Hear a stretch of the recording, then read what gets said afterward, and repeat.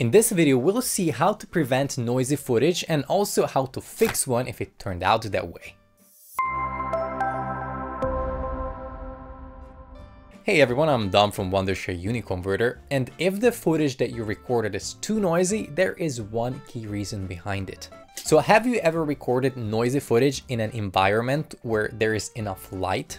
I guess no. That's because where there is enough light, the ISO value on your camera can be lower, ideally at the native value. When the ISO is fixed, you can only modify how much light enters the camera with the aperture values, or you can use an ND filters like we talked about in this video. Now, naturally, when an environment is too dark and you already go full open with obviously the shutter speed fixed, and the image is still too dark, pumping up the ISO seems like the easiest fix, right?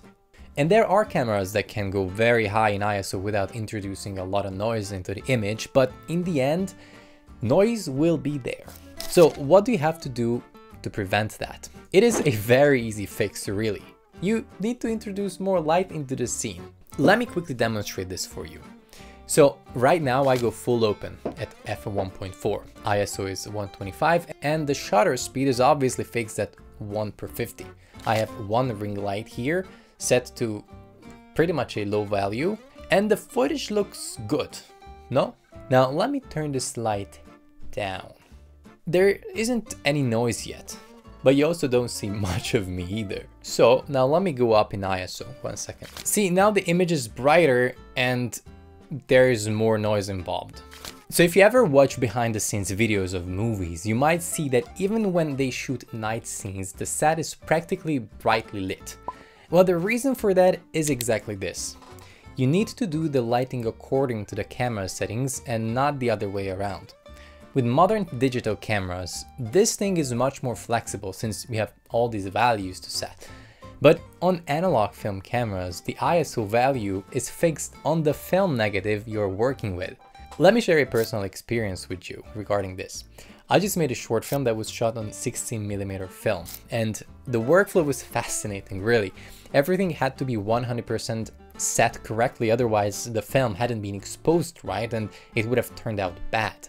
And since you don't see the final image real time, the truth about the results will be revealed only one day after the shooting. So if something goes wrong in these workflows, that's a big problem. I think this mentality and discipline of setting the lighting correctly is very important to be adapted also in digital film and video making, because you limit the chances of something going wrong basically to 0%. But naturally, we're all humans and things do go wrong.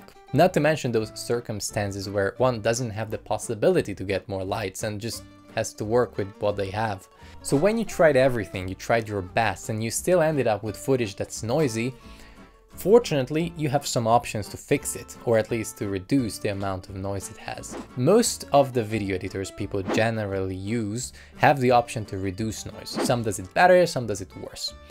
More simple effects reduce noise by blurring it out, so you lose sharpness from the image, and with more advanced effects, the software analyzes your footage and does a more thorough job without making things blurry, but that takes longer and it requires a lot of computing power. In DaVinci, for instance, you have multiple settings to mess around with. It requires computing power, like I said, and some experimenting to find the perfect settings for the noise that you have. Now, I'm not an expert in this because I'm pro not having noise, and the settings that I have here might not work on your footage, so you'll have to do this on your own in the software that you work with. I will, however, show you a one simple click solution to reduce the noise in your video, which can come in handy if your footage is not crazy noisy and you need a quick fix. In the UniConverter, there is an AI video enhancer tool. We've already used this for upscaling videos, but it also has a general denoiser function. So just simply open the AI video enhancer and import your video clip. Then choose the general denoiser function. You have the option to see a quick preview here, but it's very stuttery even on a fast computer, so it's better to just click on export and wait for the process to be finished. It might take a while too. Okay, so let's say comparison. This is before and this is after. As you can see, the result is significantly less noisy. Note that none of the noise remover tools out there can do magic in the end. However, up to a certain level, you do have the option to fix a piece of footage that didn't exactly turn out the way you wanted. Ultimately, I'd urge you to try to do everything first you possibly can in order to avoid recording noisy footage, because fixing it in post will always give you more headaches than fixing it on set. But that's it for today. I hope you found this video useful, and if you did, please leave a like and subscribe to the channel. I really appreciate it. Thank you for watching and have a great one, guys.